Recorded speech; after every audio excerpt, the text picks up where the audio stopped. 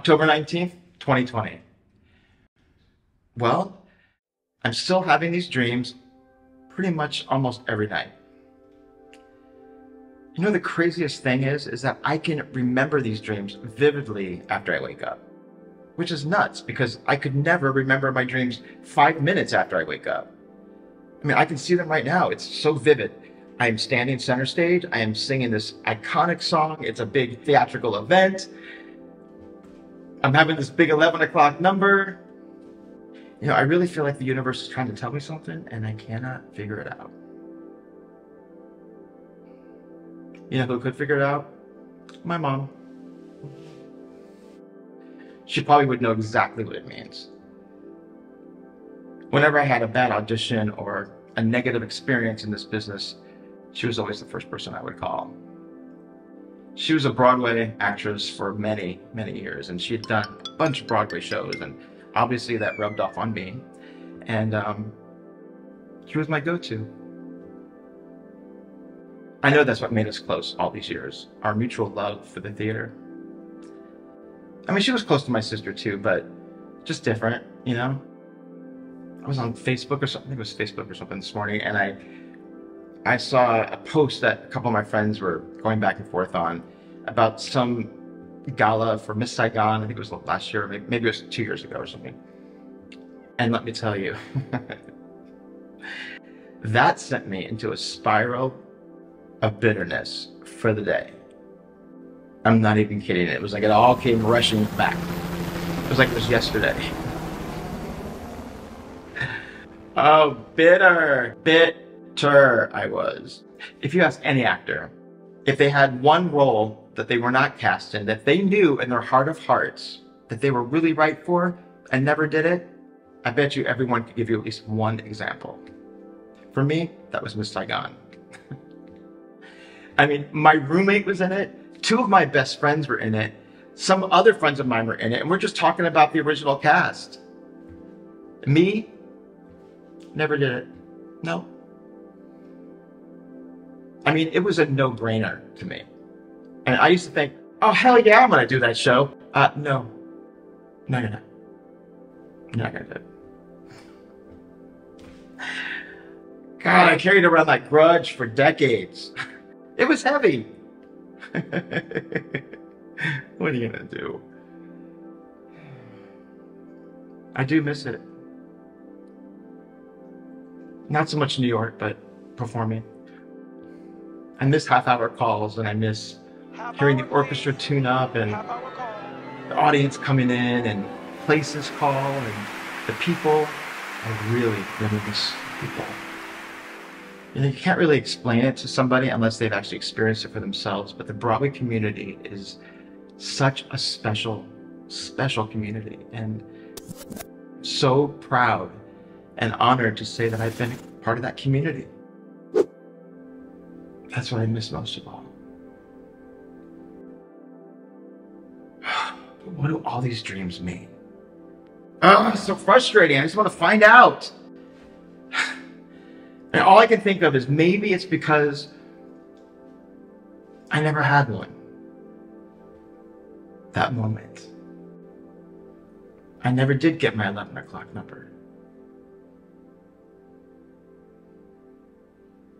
It just never happened.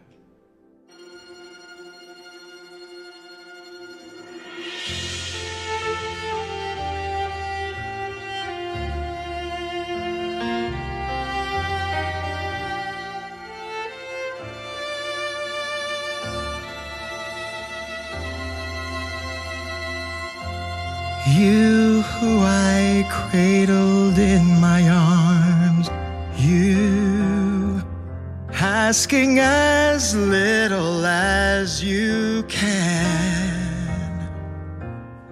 Little snip of a little man. I know I'd give my life for you.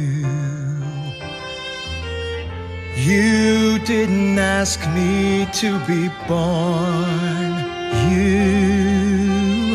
Why should you learn of a war or pain? to make sure that you're not hurt again. I swear I'd give my life for you. I've tasted love beyond all fear, and you should know it's love that brought you here. And in one perfect night, when the stars burn like new, I knew what I must do. I'll give you a million things I'll never own. I'll give you a world to conquer when you're grown. You will be who you want to be. Choose whatever heaven grants, as long as you can have your chance. I swear I'd give my life for you. Sometimes I wake up reaching for him. I feel his shadow brush my head, but it's just moonlight on my bed. Was he a ghost? Was he a lie that made my body laugh and cry? Then by my side the proof I see, his little one, gods of the sun, bring him to me.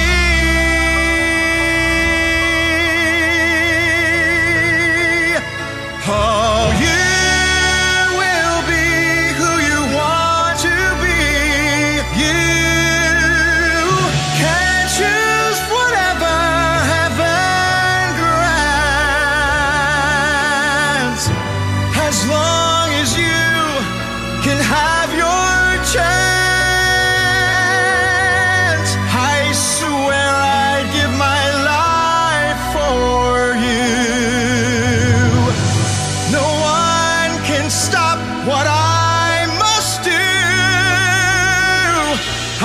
swear I'd give my life for you.